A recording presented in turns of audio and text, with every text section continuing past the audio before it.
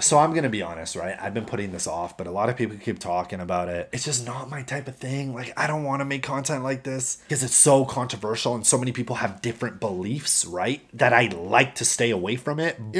Kim, she's getting ripped, man. And check, here's what's being reported. So the headline reads, Starbucks is getting desperate. Starbucks and Kim Kardashian under fire amidst global boycott. And it says Kim Kardashian and Starbucks are under fire, yada, yada, yada, after allegedly plotting a PR stunt to counter the $11 billion loss following global boycott. And it says that Kim showcased her very slim waist and, you know, she's drinking Starbucks and everything else, right? But if you guys don't know, right now, a lot of people, because of like, you know, Palestine and Israel and stuff, people are boycotting Starbucks, right? So now people are like, hey, Kim, what the f are you doing? All right, what do you think you're doing? The thing is with me, I like to stay away from this because it's so 50-50 and people's opinions, like people will fight. You know what I'm saying? Like when you go to any video online that has something to do with this, you will just see thousands upon thousands of people fighting with each other in the comments. And that's why I try to stay away from it. And I try to respect people's opinions, but tell me what you guys think and